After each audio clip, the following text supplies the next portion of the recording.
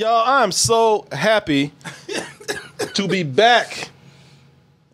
This is, people talk about vacations and they go there to relax. Me, it don't relax for shit. Oh, is that right? No. I mean, there are two types of people who go on vacation. The ones who like to just chill and the ones who like, hey, we're here, let's go, let's go, let's go. Yes, people. Shit, this is my vacation right here. It's the vacation from your vacation. Yeah, man, I'm so happy to be back. Y'all saw me do a stream. Because I couldn't sleep, so I just wake up and just cut the camera on and just start streaming with y'all. Every morning. And Berlin was cool. So people, if you don't know, I've been gone for a couple of weeks because we went to New York for the live show. We'll talk about those live shows in a minute. Then I went to Berlin. We hung out with Corey Goodwin and his boyfriend Miguel over there. That was a lot of fun. Saw the pictures. Looked like y'all had a good time. Yeah, it was a lot of fun. I was like, did y'all spend any time not at a nightclub? No. No. It's Berlin. But then I went over to Istanbul to hang out with Mia and her family, which is very cool. But I was telling Martin, I barely got a night where I got a full night's sleep because her father and her stepmother, they got a real nice place. It's just next to a lot of shit that goes on all night and all day, man.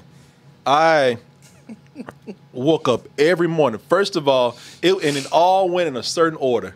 First of all, it's hot as in that condo. Not so cool after all. Not so cool, no. And I guess they're used to it because I was waking up sweating.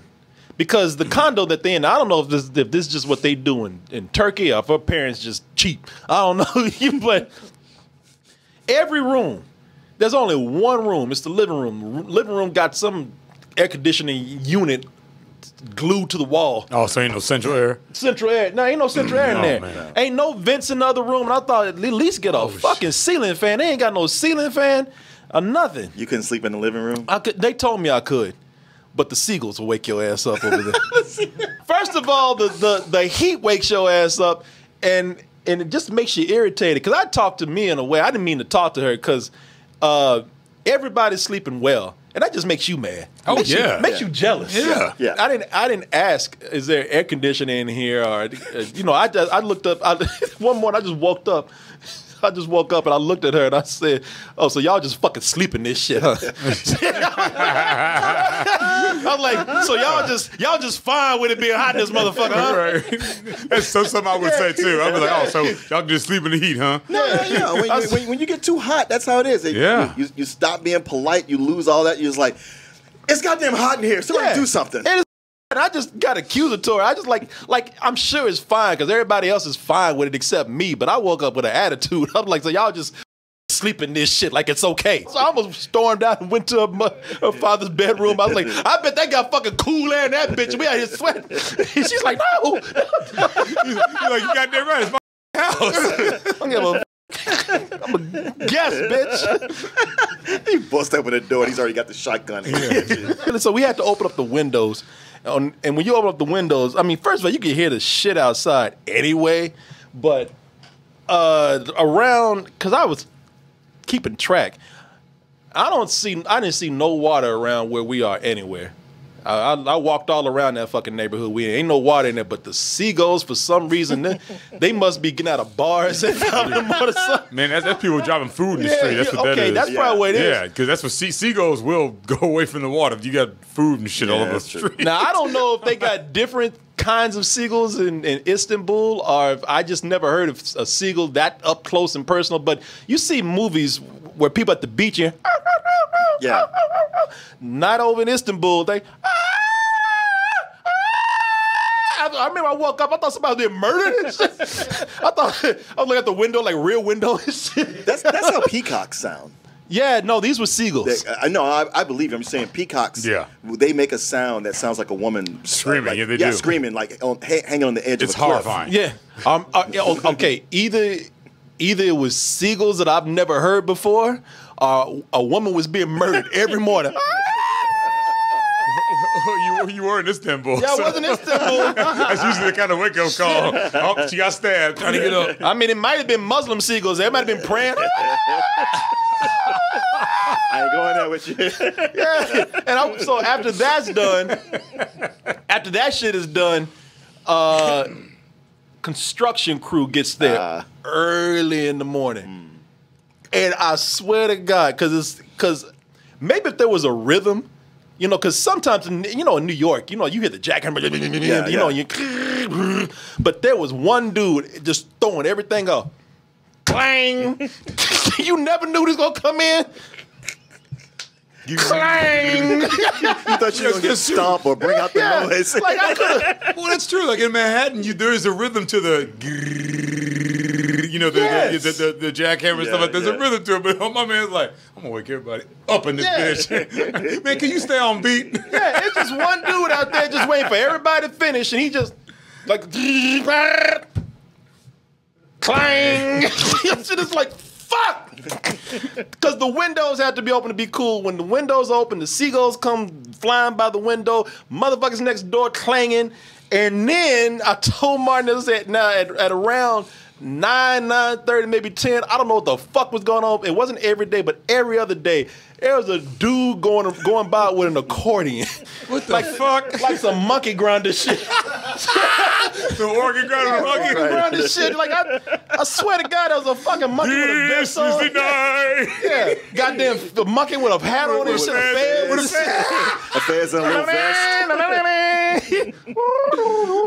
Some shit that he's like Lady in the Tramp or something. So you couldn't find him to see what his deal was? I never saw people. We were like in some kind of phantom zone where all this shit was going on and you couldn't see none of it.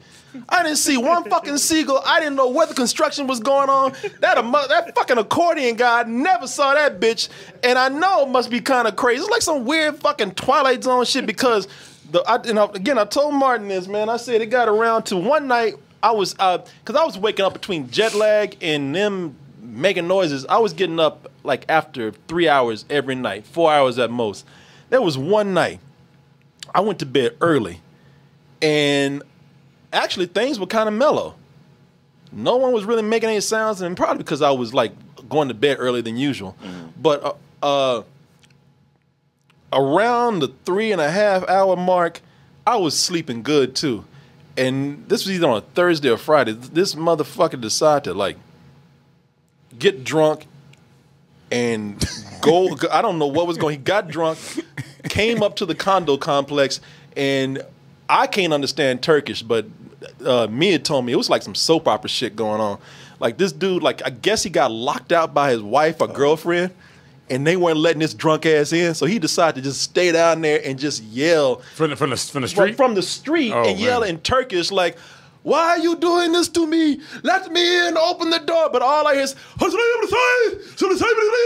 and I was telling him that like they just.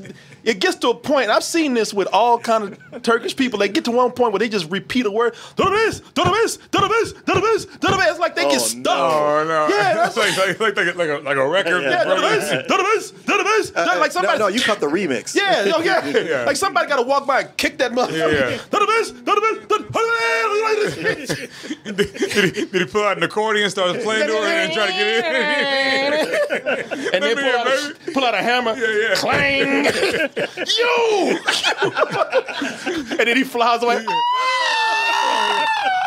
then he's like, well, tell the bitch to let me in. I won't be doing all this shit. And I remember, because I got up and I opened that window, like, shut up! And I looked at Mia, like, I don't think he understands me. Mia's like, I got this. And then she got to the window. I was like, oh, fuck. It was even louder than him. It was even louder. Oh, I'm sorry. Somebody like, there you go. Yeah. And I said, you know what? Fuck both of y'all. I'm going to take care of this shit. So I was going to get some water and dump it on that fool, man. But I looked out the window and just like everything else, I couldn't see that fool at all. I was like, where is this shit coming from? Maybe somebody has a speaker. They saw you coming into the neighborhood. Right.